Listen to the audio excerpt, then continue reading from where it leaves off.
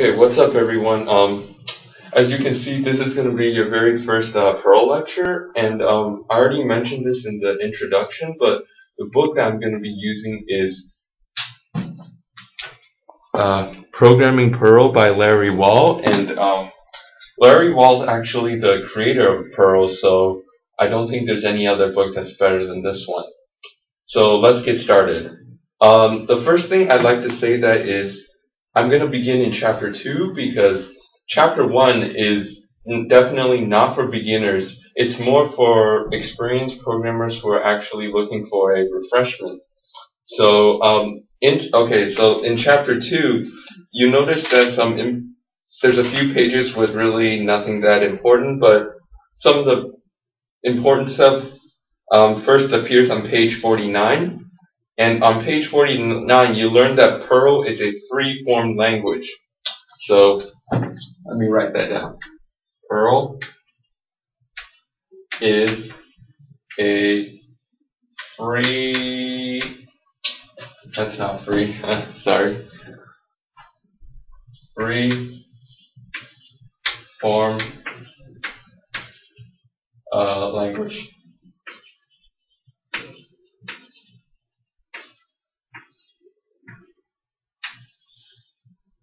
Now, what this means exactly is that in Perl, you can put spaces and tabs or new lines, anywhere you like. And what that does is it makes the code easier to read, and it also organizes code so that maybe in a month or so you can still remember what you wrote. If the code is jumbled, it's very hard for other people to read, and in a month maybe you won't remember what you wrote.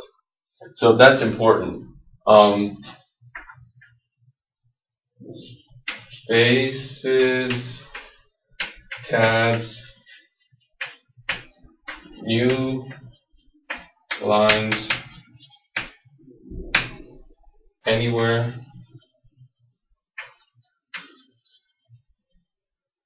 except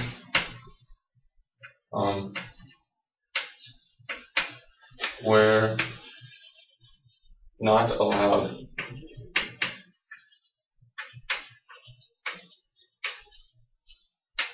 Okay, good. Now, the next thing that we learn is that Perl consists of tokens. Perl tokens. And what tokens are is basically a fancy computer jargon for a unit of a sequence of characters with a unit meaning.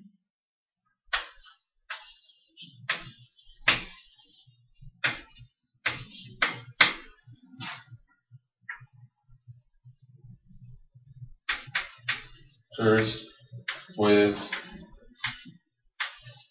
unit meaning.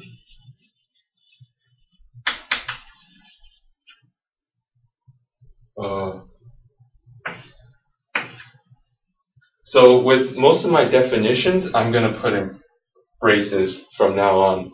And I might occasionally throw in some notation, and if you're confused, you could write a comment to me, and I'll change that. So what this tells you is that you basically build all your Perl scripts with tokens. And tokens is just a fancy computer jargon that you didn't really need to know, but I just threw it in there in case you got confused. So now, with tokens, there's something else called an identifier associated with the token.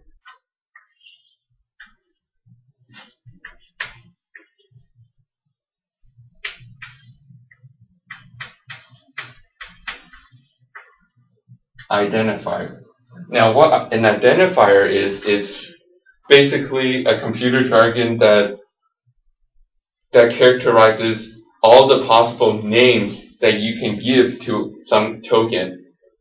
In Perl, there's some specific restrictions on the types of names that you can give to tokens, such as you can't begin the name of a token first with some special character, it always has to be either A through B, lowercase or capital case, or 1 through 9.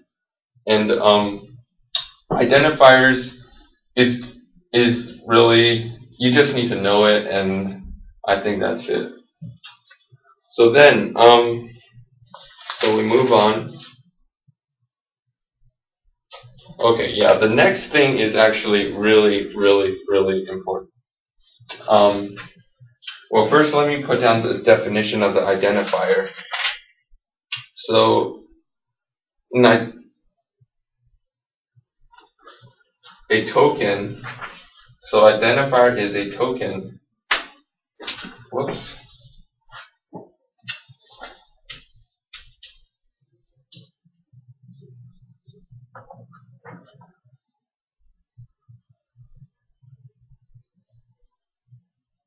that starts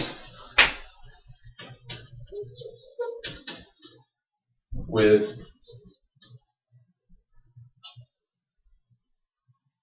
a letter or underscore and contains only letters, digits, and underscores. Letter or underscore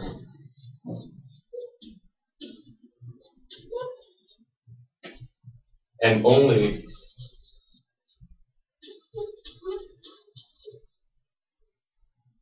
letters, digits, and underscores.